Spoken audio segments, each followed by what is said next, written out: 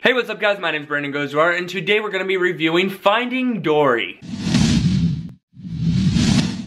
Andrew Stanton is back now with co-writer Bob Peterson and co-director Angus MacLane for 2016 Pixar Finding Dory. My head almost exploded from all of the cuteness. Oh my gosh, it was so cute. And now that we're done talking about the Pixar short Piper, let's get on with the movie, shall we?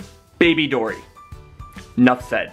Finding Dory is the most perfect sequel to Finding Nemo any Disney fanatic or regular moviegoer could ask for. I give this movie like Toy Story 2, Toy Story 3 status. I'm not even joking. This was awesome. Let me start off by saying that Finding Dory could have held its own if Finding Nemo had never even been a thing. And it does exactly that after about 20 minutes or so, give or take. It really holds its own. The references to Finding Nemo had me fanboying so hard in my seat, I don't even care if anybody saw me. Which they probably did. My girlfriend and I even silently gave each other some Finn. Oh wait, do it. Come on, let's do it. Finn. Noggin. Dude, it was so awesome, especially how smoothly the references incorporated each other into the movie. It's kind of difficult to even imagine the movie without them. The nostalgia was heavy, and it was perfect. Finding Dory is the story of how Dory actually remembers her family and goes on a journey to find them and takes Marlin and Nemo along with her, who actually really plunged through puberty within a year. Their time.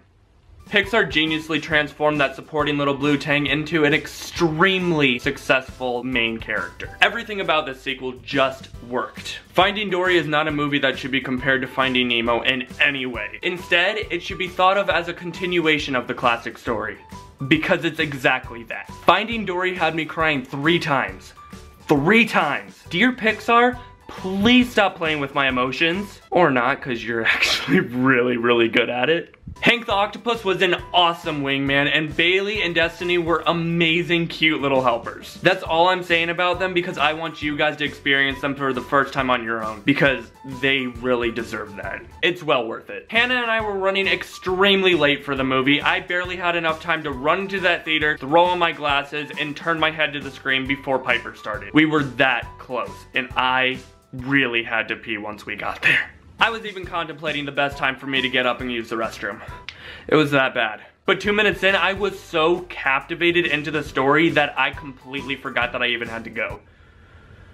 That reminds me. 1 minute, guys.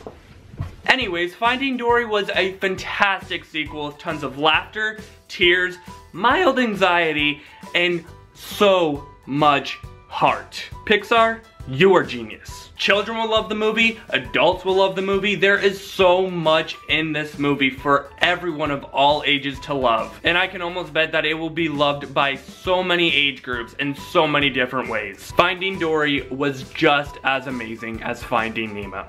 I am definitely throwing my money at Disney to go see this movie a few more times in the theater and to buy this movie and add it to my movie collection, which is really tiny. I think I have about 5 movies in that collection. So that's saying something. So did you guys see Finding Dory yet? Let me know in the comments down below what you thought about the movie. Make sure to hit that like button and press that subscribe button for more Disney goodness every single Tuesday and Friday. My name's Brandon Gozar, and with that I leave you with peace, love, unity, and respect. And don't forget to just keep swimming.